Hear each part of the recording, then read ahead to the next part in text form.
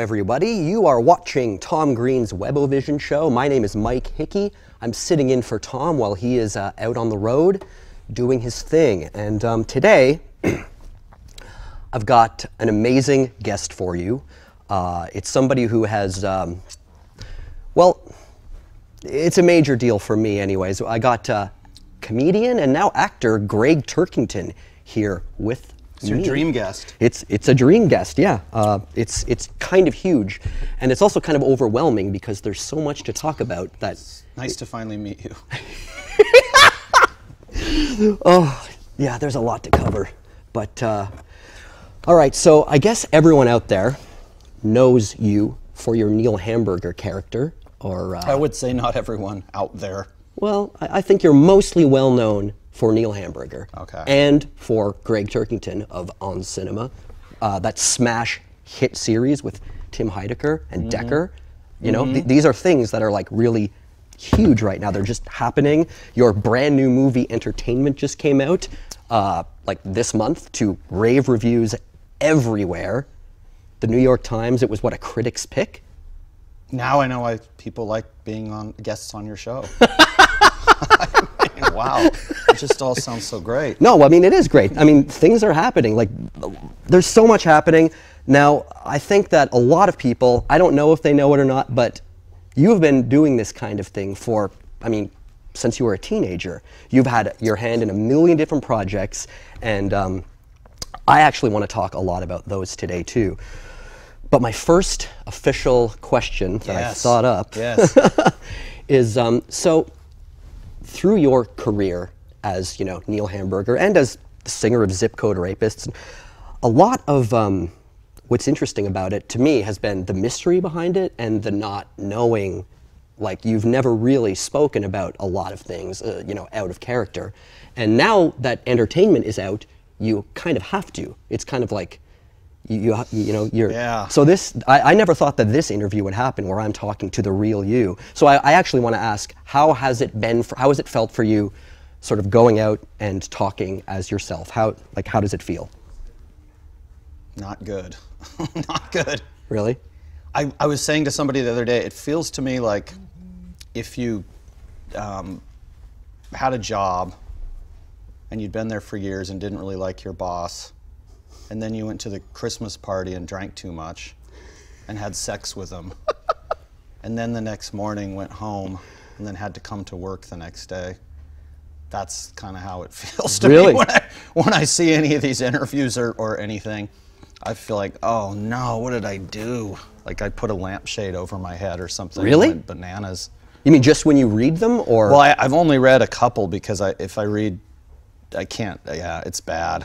Really? Well, I just don't. I mean, I've been in the car with you. We've probably driven 10 times around the world if you were to add up the miles. I'm sure we have, yeah. Or maybe if you were to put a track from Earth to the moon, we might have been able to complete that drive with the amount of touring that we've done together. So I've certainly talked about all these things, but just going on record when I always had been so resistant to it for a number of reasons. Yeah. You know, it's not the best. Well, that's what's it's fine when I'm talking about it, but then it's just afterwards I'm just like, why did I do that? But I have a gun to my head. Really? Really? Well, I mean, not really. I mean, no, but do you think it's like hurting something? I mean, it could be helping something, but it's just not what I had in mind. No, I know. I just like, you know, that there were a few questions unanswered out there, that there was information that people felt that they were entitled to that they would never get, you know. Right. And now they're getting it all. Yeah, they're getting a lot of it. They're going to get it all today. Oh, no, but you know, I've been wondering that, you know, just watching like all of the press and just the way entertainment's received and just people really, you know, sort of, I don't know, they're just getting into it, and you are actually kind of coming clean and blowing the whistle. So it's been interesting to see. You know, Tim gave me the best advice with this, just don't think about it. And so I just go in and do the interviews, and I'll answer anything that anyone asks, which is the complete opposite of what I've done, of being evasive and difficult for so many years. So in a way, it's kind of relaxing to actually do them, you know. Like I don't want to prepare and come in with all like, finally, I've got the perfect answer for these questions that you've had, you know. It's kind of better just to go in and see what happens. Right. Well, I know that... And then never read or watch any of it. I mean, for me now, going way, way, way, way back, I'm gonna let our viewers know. Back in, I think it was 1993, I walked into a record store and I bought this record right here, or this one, whichever, however we want to show it. You bought both of them because there was actually a colored vinyl and a black vinyl version. Really? Yeah. Okay. So this Faxed Head record was the first Gregg Turkington record that I ever bought before I knew who Gregg Turkington was. And it is completely strange and confusing. It's one of your many conceptual metal bands. And because of the label it was on, Amarillo Records, I went back out 2 days later and I bought this. Not even knowing that you were that it was the same guy that was in both bands, the same singer. And this was just as confusing, if not more so, record. I mean, again, the mystery behind these records is, I mean, that to me was a huge part of the appeal of it, you know? Because when I listened to the Zip Code Rapists record, The Three Doctors and Other Sounds of Today, the main question on your mind would be kind of like, who would put this out and why? Like, because it's, in fact, just to bring people up to speed. It's horrible music. It's not that it's horrible music, it's just that Although some of it is. It's not the kind of thing you would normally imagine on a record. And I can't play you the record here, but what I can do is I'm going to play you a little clip. Can you play the ZCR montage, Mike?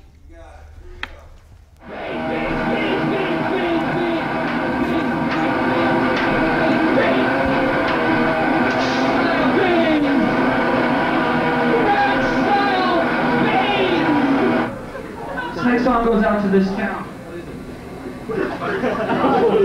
Carolina! Oh, hey. Hold on, time. We've got somebody in the audience that wants to fight. We've got somebody here who's kind of stupid. And who's kind of got a weird complex because he's got two penises, and both of them are broken. All around the tree, you find little bags of sewage. Jesus Christ. Hope John's watching this. That's good.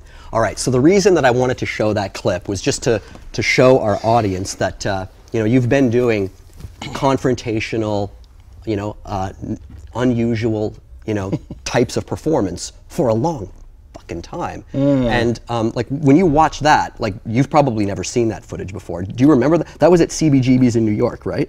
Someone threw a table at you? Yeah, and all these cockroaches, the table hit the floor and it cracked the floorboard, and then it seemed like dozens of cockroaches came out all over the stage. Okay. I mean, and those were heavy tables. Those were heavy tables. When that hit the stage, you could hear the thump. I mean, yeah. Luckily it didn't hit you guys, but so did you guys get a lot of like fights with the audience? I mean, doing the kind of thing you were doing. Well, I think we thought that the whole thing was like almost a parody of punk violence. Oh, okay. Except that then it actually was violent. You know what I mean? Yeah, yeah, yeah. It's like, oh, this is a funny parody of punk violence. I'll throw this bottle out towards the crowd, and then it breaks and somebody gets cut, and then it's not really a parody. Did that actually happen? Yeah, that actually happened. Oh my God! And you threw like some cardboard out and cardboard. I mean, we would throw the most dangerous substances known to mankind. So the Zip Code Rapists, that was like a San Francisco-based band that had out several singles. You guys played around a lot, right? We played around a lot in San Francisco, and then we played in New York sometimes, and Japan. Yeah. But Seattle, Vancouver, but we never did like a national tour. No, but you were very active in the early 90s. We were active, and those records for me, man, I mean, the records are a little different. They're like studio, they're studio stuff, a lot of studio stuff, so you could play with the sounds. And then there were a lot of live, just crazy, like the video that we just saw. And we'd like to do like conceptual shows where we'd show up with like a songbook of great American songs, and then do, you know, Stars and Stripes Forever, Old Folks at Home. Just go through the songbook, and that was the show, you know what I mean? Yeah. And then break a lot of things. There are always like enormous stuffed animals on stage and trophies, and really always would wear ugly clothing, and a lot of drinking. Honestly, there was always a lot of drinking. Yeah. Did you ever get so drunk at a show that like you did things that you actually regretted? Yes, we did a show in New York, and the crowd was so excited and so friendly. And I don't know if I bellowed out for this or if they just took it upon themselves to do this, but they lined the edge of the stage up with drinks that they bought for me. I mean, there must have been 20 drinks, you know, that people just kept bringing and setting there. And I remember maybe 4 songs in that I was going blind. Really? And then I was like, I was not standing up anymore. I was like kind of singing on the floor. And then the last thing I remember is taking my arm and just going all along and knocking all of the 20 free drinks that were left onto the floor. Thank where God. The glass all broke. And then, you know, afterwards I remember everybody being mad at me for putting on a horrible show. You know? Well, it's so, you didn't drink the 20 shots because you'd probably be dead now. It's true. So, but it wasn't really, I mean, that is just excess. That's just wretched excess. But I think in our minds it was always a parody of wretched excess, you know? It was always a commentary on this sort of thing. Okay. But, you know, if you really are drinking that much that you're going blind, you have tunnel vision and are just smashing everything in sight, then, you know, is it really just commentary? I don't know. Hey, Mike, just so we can let the audience know that the Zip Code Rapists also had some kind of beautiful moments, could you play the Happy Like Larry video?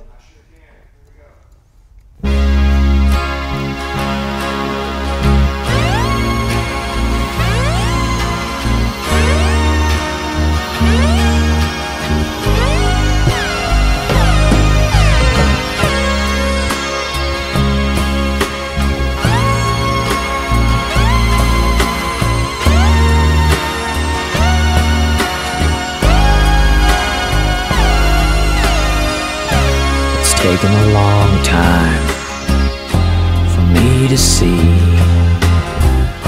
the death that's not bad like I thought it would be.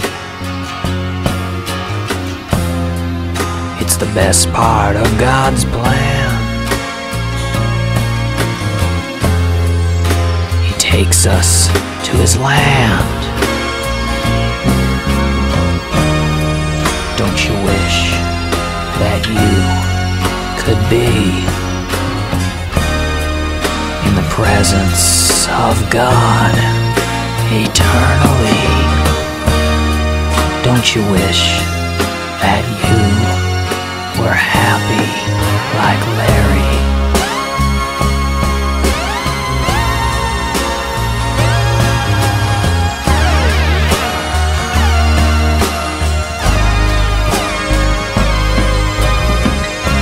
To live is Christ, but to die is gain. We shall not fear, we are not slain. It's what we waited for. We walk right through the door. So yeah, Zip Code Rapists, Happy Like Larry, with John Singer on guitar and Danny Heifetz from Mr. Bungle and Dieselhead on drums. Yeah, pretty awesome. Yeah, But the interesting thing about that video, we actually made that video back in 1992. It was one of the first videos to go into rotation on VH1 when the network first started. I know, and luckily we got permission to use it for this episode.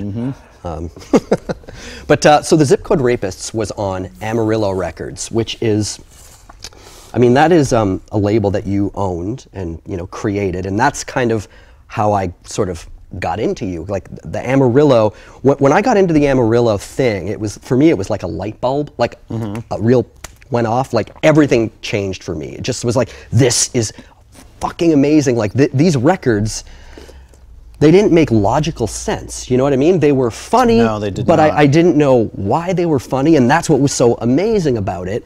And I mean, could you talk about Amarillo? Like, how did you, was this the first Amarillo release? That was, yeah. So this was the first Amarillo Records release. Yeah, it was. And I assume that like part of the influence on the label was your private press record collection and stuff. Yeah, I mean, that was part of it. I mean, a lot of it was that John and I and Brandon Kearney, we were all working at this chemical factory in San Francisco. And we would, a lot of the day was spent taking, a gallon jug of hydrochloric acid or ammonia, hydrofluoric acid, whatever, and then decanting it down into little 1-ounce bottles, and really nasty stuff, If you get a drop of hydrofluoric acid on your skin, it will eat all the way through to the bone before it stops traveling. And, and the fumes from these things are real awful too. So anyway, that was where we were 40 hours a week, you know. And something about that atmosphere really, it created a lot of, I guess you'd call them in-jokes, but there was a certain weird mythology that was built up around our horrible jobs and the kind of conversations we would have. And we would do things like listen to, loops that we'd made on 8-track tapes and just have it playing for hours. Or, we got into this thing where we had the Roger Daltrey solo catalog playing at the office for days and days. Just like as an experiment in self-torture? Just torture. It's just like, how could it like, be this is worse? bad, let's make it worse. How can anything be worse, And anyway, there was a lot of bad stuff that went on there, but I think that the initial Amarillo stuff was really a reaction to this job, Right. And then, you throw in a pinch of vanity pressing interest and sort of a hatred for a lot of the bands that were around San Francisco at the time. And there was so much hatred. So much hatred. There was so much hatred. And then bad relationships that everybody seemed to be in at the time, and just this overall misery, And rather than wallowing in it, it seemed like it was easier to turn it into something else. That was basically vomit it all out Well, onto the record-buying public with this type of record that, as we made it, we knew that it was a completely unique record, and that the first reaction anyone would have to it would be, why is this pressed? I don't, like, this is not, doesn't sound like a record. It doesn't have exactly any what of I the thought. components of a real record, I mean, it's genuine. It's the baffling. weirdest thing. It is It's baffling, not that it's mind-blowing. bad, it's just hard to fathom why it was pressed, And, at that time, too, records, it still felt like kind of a weird, big thing to have a record in a way. And this was just something like in BAM, which was this horrible rock music magazine in San Francisco at the time. one day there was a full-page ad from a record pressing plant, actually right here in Burbank, just a few blocks from here, Alshire Records, who had been the label that put out the 101 Strings Orchestra. But they were also operating as a pressing plant, and they had an ad for a deal on record pressing. And it was as simple as, like, this is really cheap. But there was a deadline, you know, it was like the tapes have to be in by this day. It was a sale. And it was just like, let's see if we can get something together quickly and take advantage of this incredibly cheap sale, you know. And had you guys done a live Zip Code Rapist show at that point? We had done. Or did you create it for the sale? No, we had this band called the Easy Goings that was a 4-piece that was also weird. Yeah. But John and I sort of pared it down to just the two of us, just guitar and vocal, because it was easy to just do things on the run as the inspiration might hit, you know. And so we've done some shows. I mean, the name was off this list that we wrote at the Chemical Factory one day. We just like made this list of band names. I've seen that list. And then we just kind of like went through and tried to form as many of these as actual bands as we could. And, you know, the Zip Code Rapist was one of them. Fax Ted was on the list. There were all kinds of things on the list. Colonel Truth and the Berkeley Street Gurus, which we did one show as. Which was like a horrible hippie. A nice sticker of it right here. Hippie band. I've heard live recordings of them. They're quite a good ghastly, band. Nudity. Ghastly. Yeah, there's a song called Nudity. I mean, it's very, you know, bongos and men in dresses and just awful. We have a caller calling on the phone right now. Oh man, what next? Hello, Mr. Frederick Michael St. Jude. How are you? How you doing, my bud? I'm just calling to congratulate Mr. Turkington. Oh man, Freddie, that means a lot coming from you. I wish you were here with us. He is here with us. Look, Fred, you can't see it, but I'm holding your album up right now. And that's an original. That is an original. Fred, what's going on, man? Not much, man. I'm sitting here freezing my tuchus off. Is it cold in Florida today? Yeah, it was down to like 51, 52, somewhere in there, and we Floridians cannot stand it. So we have Frederick Michael St. Jude on the line right now, everyone. This is a guy that Greg was a huge fan of. I mean, I still am. Well, still am, but you. I'll never stop loving him. Well, I mean, I don't know. Yeah, I don't know. Yeah. No, this I definitely got into it. This is something that I wanted to talk about with you on the show. Is like you've always kind of gone out and like looked for like unusual. We used to listen to this record at the Chemical Factory all the time. We found this record, I think, at Amoeba or something. But we got pretty obsessed with it. It's such a fantastic record. There's nothing else like it. There's never been a record that sounded anything like this record. It's terrific. So, you know, it took 15 years or 20 years or something from finding the record to actually find Fred, but thank goodness we did. Right. Well, I thank you very much, sir, for doing that, because if it wasn't for you, that music wouldn't be available, I would say. Yeah, not available. It wouldn't be in existence, I guess. It's tough to find those original pressings, and now, thanks to Drag City Records, both this album and also Fred's previously unreleased rock opera Gangmore are both in print, and I cannot recommend them enough. Amazing albums. Get these amazing records. I mean, you can do it right now. You don't have to wait until this show is over. You open up another window on your computer and just order these things. Amazon.com. They're available. FM St. Jude, Gangmore. Greg, it's fabulous, man. I am so impressed with what you've done. Thank you, man. I was wondering, because I don't know the geography of Florida, but our film Entertainment's playing in Lake Worth, Florida this week. Is that, where is that? Do you know where that is? I mean, I could look it up. But that's Palm Beach, basically. Oh yeah, that's far away. That's far away. Oh, don't worry, I'll get to see it. I'll caravan somewhere. Well, it's on iTunes. I mean, you know, I don't want to turn this whole show into an ad, obviously, because I've put tape over this this drink I'm drinking. So, but listen, man, if you don't toot your horn, nobody's going to do it for you. Yeah, that's the truth. That's what the people at Pringles Potato Chips figured out, and that's why they've had a successful brand. Well, Fred, thanks for calling, man. I'm going to try and keep the show moving because we have so much to cover. But I will talk to you soon, okay? Okay, both of you. God bless, man. Take care, Fred. Okay, Take care. Bye-bye, Fred. Bye. And let's go over to, we have Michael Leahy on the FaceTime. How you doing, Mike? Hey, great. How you guys doing? We're doing good, man. Hey, we're, Mike. We're here with Gregg Turkington. The gang's all here. It's just like old times. You guys look great. Great haircuts all around. Yeah, you too, man. Too. Thanks. Yeah, I guess we do have pretty conservative hair compared to usual. Pretty conservative people compared to the usual Looks good. type of people. What's going on, Mike? Hey, I got a quick question. I've always wanted to hear a little more about Gregg's affiliation with Anton LaVey, the founder of the Satanic Church.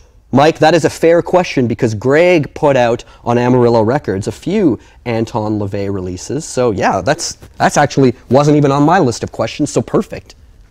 That's a legitimate question. Yeah, I had this record label, and my friend Becky Wilson, she was writing for this magazine, The Nose, and ended up over at the Black House, the infamous Black House over on California in San Francisco, where Anton LaVey lived. She was doing an article or a photo shoot or something for The Nose, and he had these keyboards in his kitchen and gave her an impromptu concert and expressed that he would love to make a record sometime. And she said, "You got to meet my friend Gregg. He's got a record label." And the next thing you know, I get this invitation where I'm summoned over to the Black House late at night one night to meet Dr. LaVey for myself. And you know, you go into this weird parlor. It's very much like the haunted house at Disneyland, quite honestly, the way it was laid out. And you'd sit in this parlor for half an hour before he makes his grand entrance. You know, they're definitely trying to make guests feel a little bit uneasy, I think. And then he comes out dressed all in, you know, a black cloak, and we started chatting, and you know, the fact was we really hit it off on all these different things we were interested in, whether it was you know, old movies like Freaks, or else SCTV. He was really into SCTV. I would go over there on future trips, and we'd watch episodes of SCTV on his TV in that parlor room, you know. Wow. But so we hit it off, and then he, you know, he said he wanted to make a record, and I said, "Let me put out a single for you, and if you're happy with it, then maybe we can do something more." And so he gave me all these cassette tapes that he'd recorded in his kitchen of all these songs, and I picked a couple that I thought were particularly evocative. Both of them featured him doing vocals, and we put it out as a blue vinyl 7-inch, limited edition of 1,000. I thought a blue vinyl was classier than the predictable red vinyl that you'd expect for an Anton LaVey. You know, I thought the blue was cool, and he was into that too. And you know, we sold him right away, brought him over some money, and he said, "Let's do some more." So then it was just a question of me going over there and recording him in his kitchen, playing more songs, and then just sifting through all these 4-track cassette masters that he had of stuff that he'd recorded, and just trying to assemble the best records that we could do. And then in the meantime, you know, I would go over there and just hang out with him, and it was like the coolest grandfather that you never had, you know, because he had been interested in all this weird marginal art from, you know, way back when. And you know, you'd be talking about some old movie or something, and he'd disappear into the basement and come out with an original press book for it, or some other souvenir, because, you know, he'd been collecting all this stuff since the beginning. That's our kind of guy. Yeah, totally, totally. Yeah, cool. Just a really Very cool. sweet, genuine guy, you know. So there you go. Fascinating. Yeah.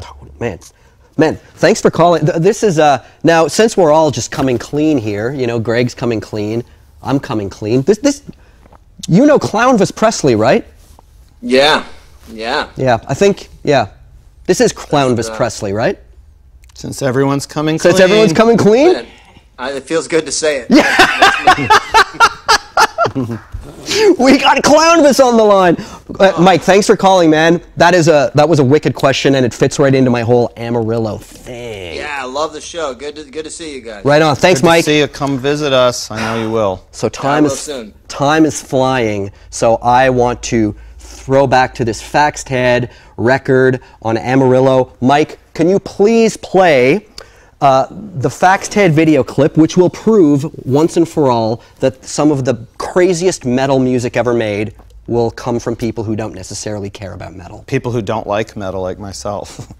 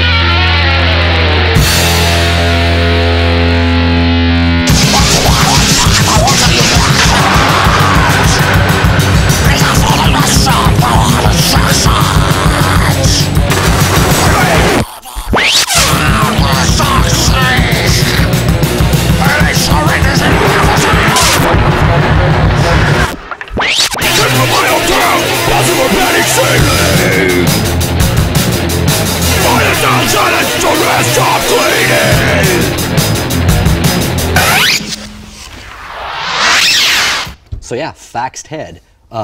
When I got these records, I went completely crazy because unlike you, I did like metal, but this was like a new kind of, it was like desk metal. Desk metal. It was kind of lo-fi. The first record was anyway, and I mean, there's a bunch of them. And that one has a secret hidden message. Did you oh find my out God, at the Lock Groove? Are you kidding? Okay, so this record here is it's a Faxed Head single, and I put it on, and probably after the 5th or 6th listen, all of a sudden, this voice comes screaming over the speaker that I'd never heard before, like loud, like mixo loud. If you do not destroy this record and purchase another, you will perish. And I was like, I thought the record fucking player was possessed or something. It's just crazy. So it's a Lock Groove, right? It's a Lock, so it's like there's 2 versions of the song. It's insane. I had never heard such a thing before. And it's like set up so you would only hear the secret message 1 out of 10 times that you play the record.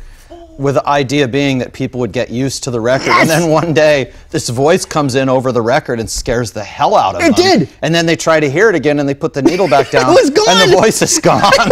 It was insane. Fuck. I mean, it was like the joke there that you intended, like it hit its mark with me because I listened to it many times, and then all of a sudden this voice comes screaming.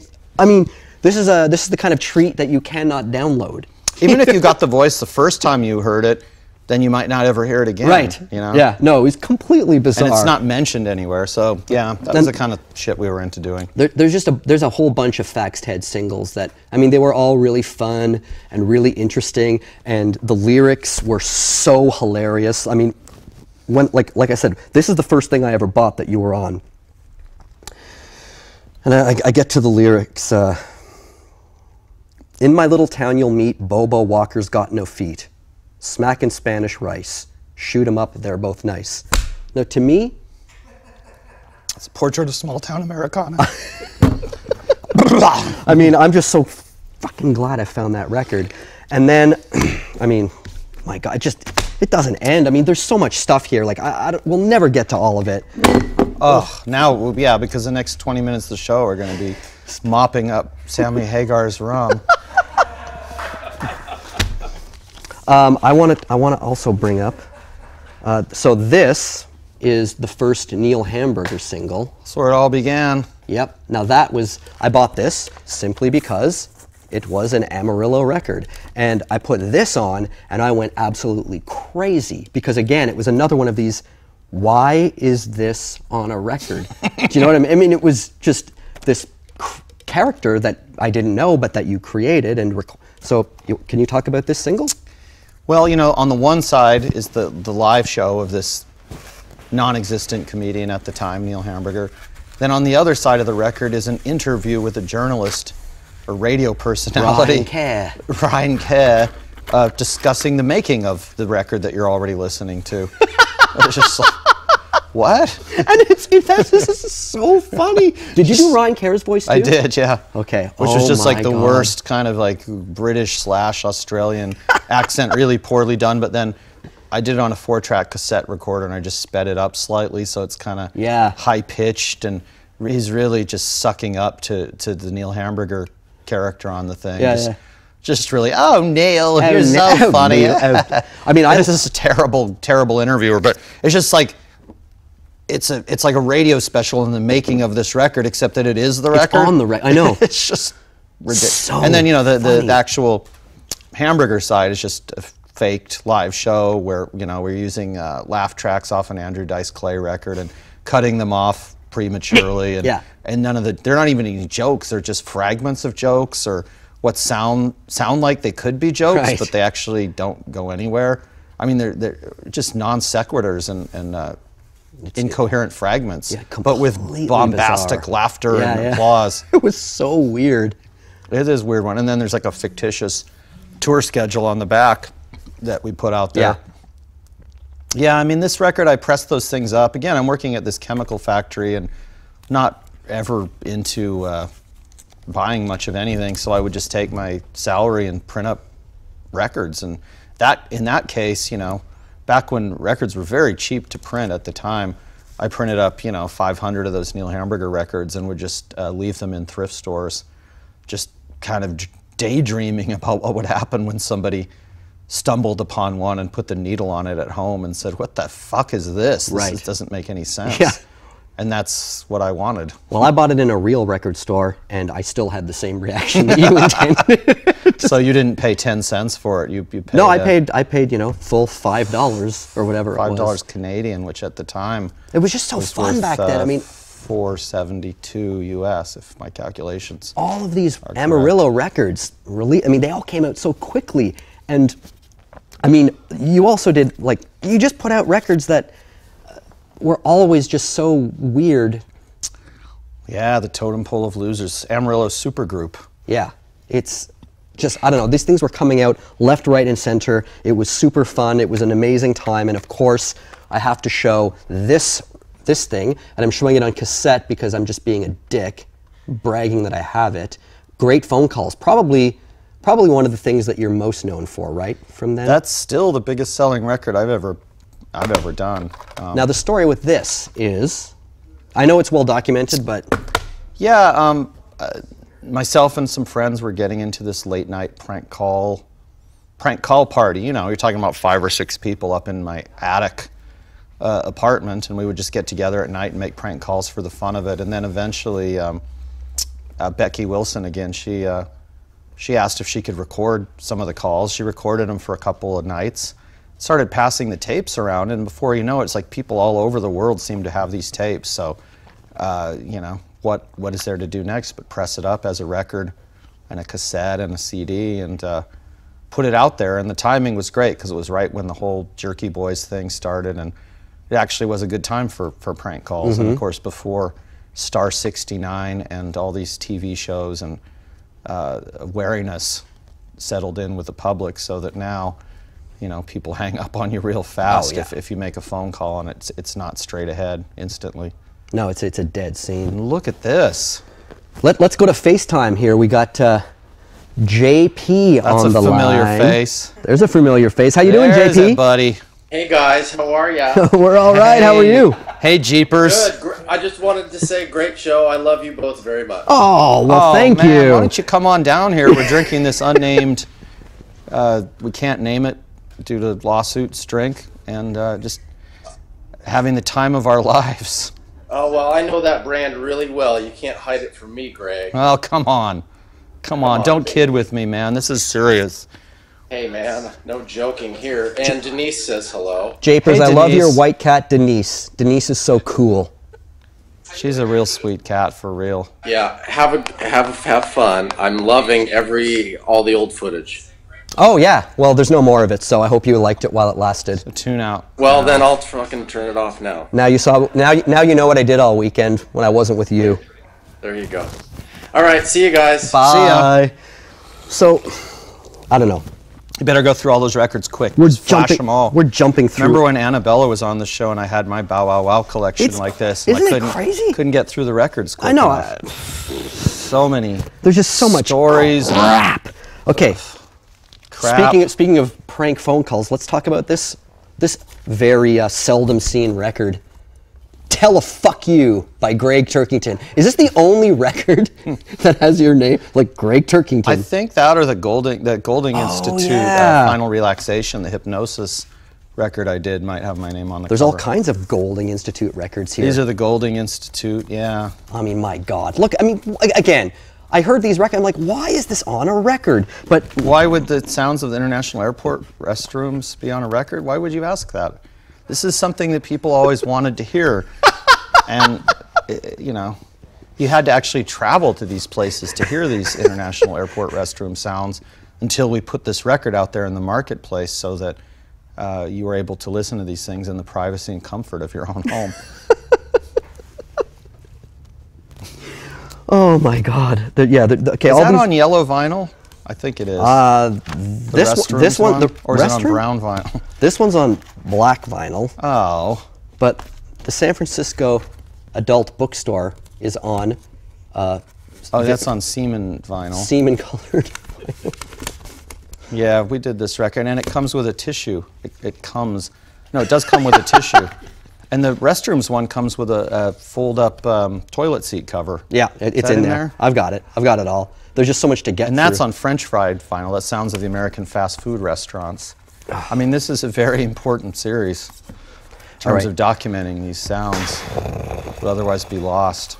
This pile of records is overwhelming me.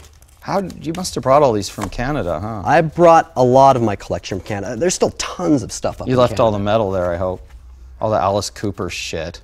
No, I rebought that all down here. Oh, man. Alice Cooper's not metal, you ding-dong. He is Come on. shit, though.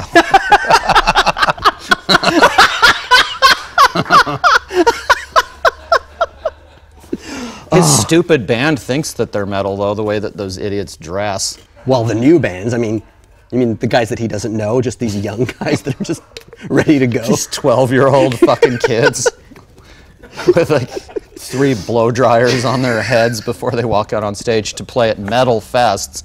This Alice Cooper isn't metal. Oh, really? Because look at his schedule. Look who he's playing with. You know what's funny? Ask him what it is. Remember, ask him what that music is. Just last year, we bought that like Alice Cooper live. It was in like my 1990 God, or something.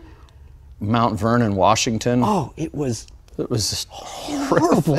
Ruined the whole trip. I mean, it was so much fun on tour, you know, Mike and I. We listened to all kinds of crazy things and have the funniest, wackiest conversations.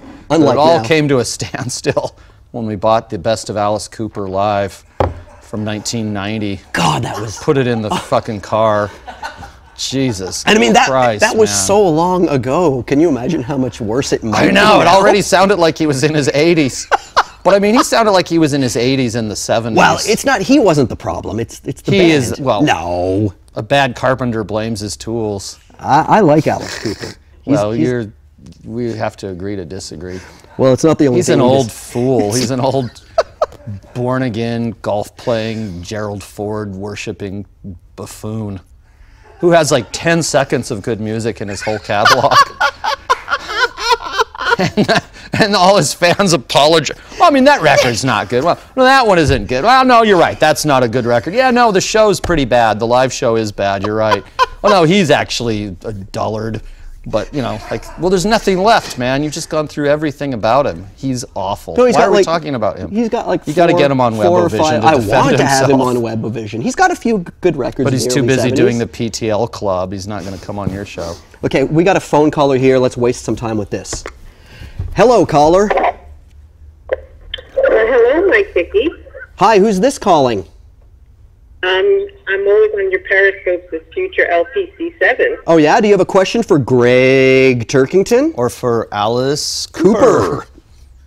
Actually, it's a kind of from the chat room. Everybody's very concerned about the fact that Greg's been sitting on his leg for the entire show. Yeah, I'm trying for it to go numb because this show's ratings are so poor that if I can get my leg completely numb, I'm going to saw it off on the air. But it would hurt too much if it's not numb, so we have to... That's what you guys are talking about? We're talking Alice Cooper. We're talking totem pole of losers. All right, I will stop sitting on my leg. Jesus Christ. No, I'm going to lean on this other... This is a terrible couch. Tom used to have these really nice chairs here that Ed McMahon had sat on, really nice chairs, and they switched to this couch, which is... I'm sorry, but if you do get Alice Cooper on the show, he's not going to want to sit on this. It's not comfortable. Especially for a man of his vintage. I mean, sitting on your own leg is preferable to sitting on a cushion. That tells you there's something wrong with this couch. We're just worried about when you get up that you're not going to be able to walk. What makes you think I'm going to get up or that I can walk? That's an excellent answer. Excellent answer. And that's an excellent comment. Thank you for I calling. wouldn't call it an excellent comment. I'd say she's missing the point. Okay, so speaking of, I mean, these records, there's a billion of them. It's very overwhelming for me to see them all at once, especially with the guy behind it all right here. And how about your own record that came out on my very label? Yeah, why don't we talk about that? Why don't we get a close-up of that? All these Amarillo records, you know, that I was so proud of, and then I ended the label back in 1999 to concentrate on other things. But we reactivated it 15 years later to put out Mike's single because we believed in the song so strongly.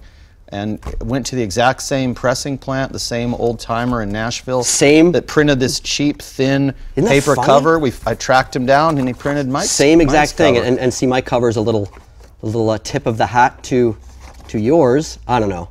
No, it's a great record. I believe in it. Well, thanks for putting it out, man. Yeah, well, somebody had to. Somebody had to. Wow. All right, so you, as Neil Hamburger, you know, we're here in Tom Green's studio. We're live on Tom Green's Webovision.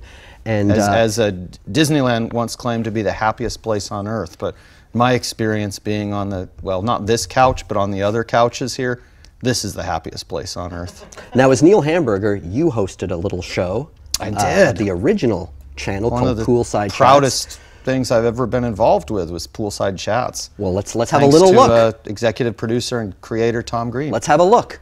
Let's Mike? not. Bill Cosby, he's out of his mind.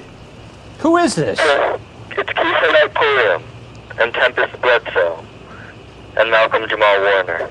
I thought you had to have a license to operate a phone. Yeah. Take the hat off your head, Richard D. James. Yeah, take the gun out of your drawer and put it to your head and blow your brains out, you cocksucker. Is this even on? What is this? This is a nightmare. So after years of not watching it, I watched that complete episode last night at like 1 in the morning, you know, in preparation for this, and I was dying at how funny that was. I've still never watched Poolside Chats. It is so But it sure was fun to good. do. It was, I mean, it's just so freewheeling, you know? And It is freewheeling. Yeah, Not like this scripted this thing we're is- doing here. Well, I don't know. That was just like that one, especially because there was doubts that it was even streaming on the air. And Oh, I know. just you and Buzz Osborne. I started talking out of character because I was told this isn't airing. Which actually added to almost the fascination of it because it's like you can sort of see the cracks, you know? Yeah, yeah. I don't know. It was, I loved Poolside Chats, man. And also, speaking of our leader, Tom, hey, Mike, why don't we bring up that shot? Do you remember this? Look, there's a young Neil Hamburger and a young Tom Green at Barrymore's in Ottawa, Ontario. Oh my God, yeah, we did that show together back in, well, when was that? Maybe 10 years ago. At least 10 years ago. So we weren't really young. Well, okay, younger. Younger.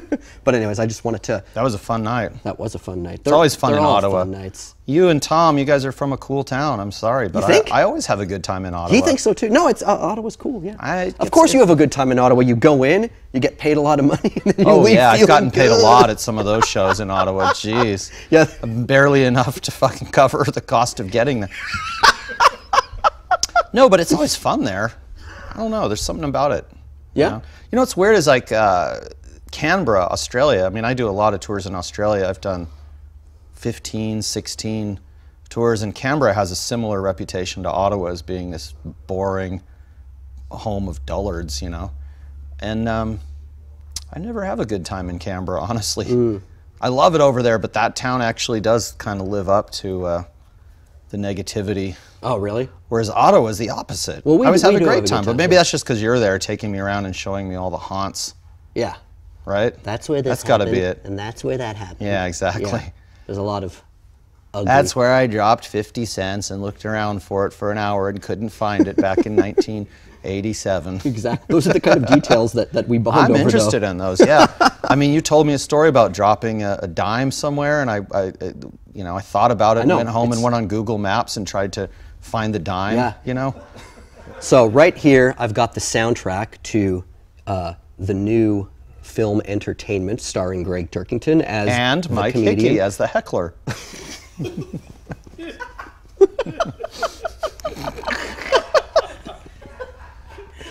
So this soundtrack is actually, you know, pretty amazing, and we've got Leah Devora on it, who is also sat on the couch. Webovision veteran. A Webovision veteran, and it's got Frank Sinatra Jr. on here. My personal idol. Which is something I wanted to ask you about. Now, you're on record as saying that Frank Sinatra Jr. is like an influence on the Neil Hamburger character, and could you fill me in on that a little bit? Because you and I have never, of the millions of things we've talked about, I don't know if we've ever talked about Frank's influence on Neil Hamburger. Well, you know, I think he's a really fantastic singer, and that there's a lot of emotion that goes into every note out of his mouth, and it's a heavy sort of vibe, because his career has been very difficult, you know,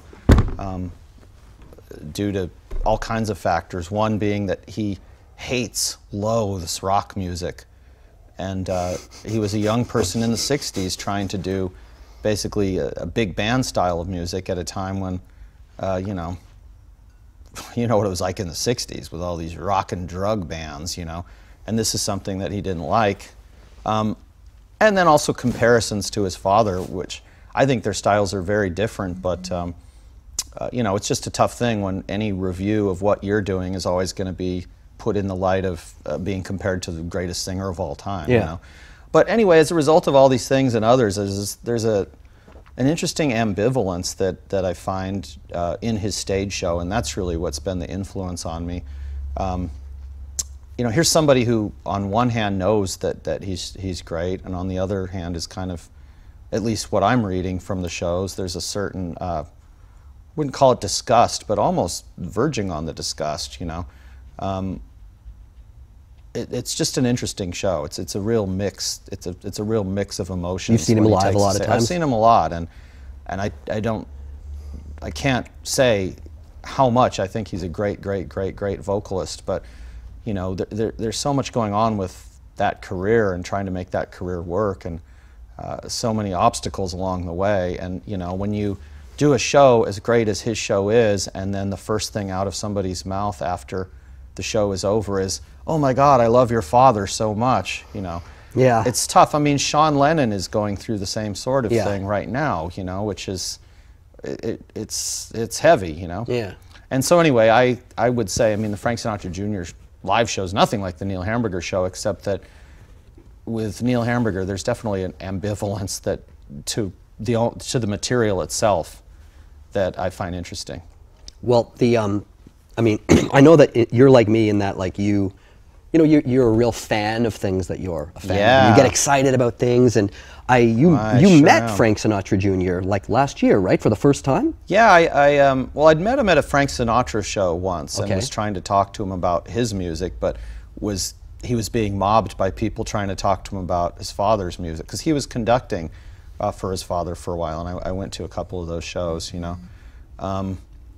But what was the question? I was just asking what it, like, I wanted to know what it Yeah, was no, like I met him meeting and I actually asked him if we could use the song in our movie, and he was very gracious about letting us use it, and then here it is on the soundtrack. I mean, what a dream, It was right? in the trailer to the movie. What a dream! Well, when Rick Alverson, the director of entertainment, and the first conversations we had about the movie, I mean, within 3 or 4 sentences, I said, yeah, that's fine, I'd like to do this movie, but we have to have the song Black Knight by Frank Sinatra Jr. as the theme song, because to me this encapsulates the whole Neil Hamburger character in one song, and it's very important that this is the theme song, you know. Yeah. And I had been pushing for this all along the way, and you know, he did lay it down in the footage to see if he thought it worked, and he thought it worked. Yeah. So there it is. And actually, I think the single most common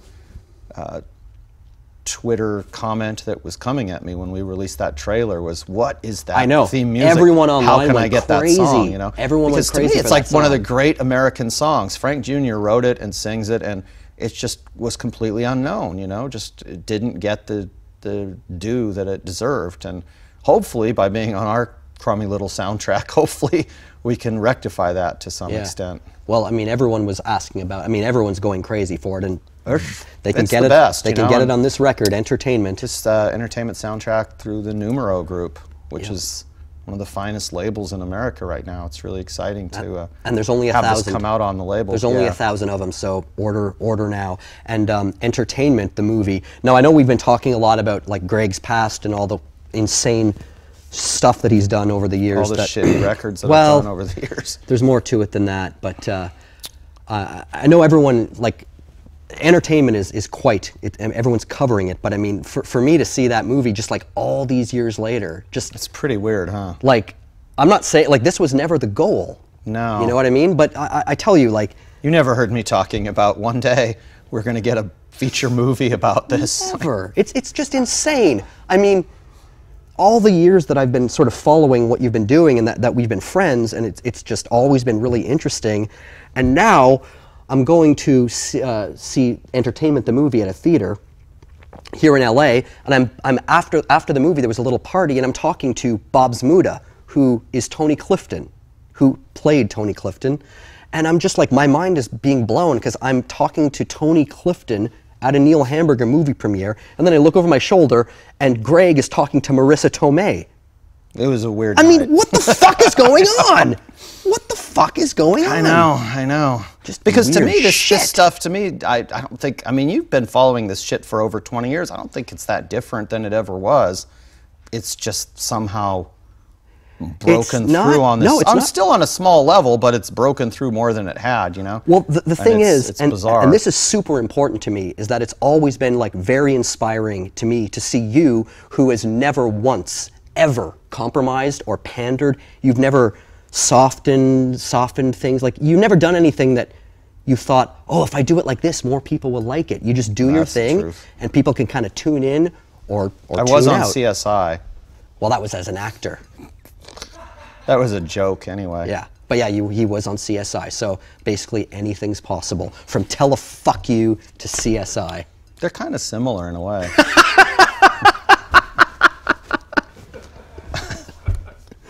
Oh my God. Well, anyway, so there's been, I blew this. There was 1,000 things I meant to talk about, but... Well, we'll talk about it on the next car ride. Okay.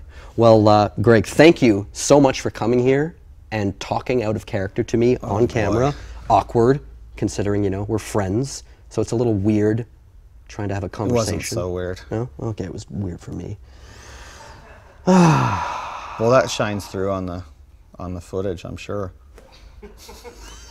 How did I compare as a guest compared to like a box of old moldy Ed Wood reviews?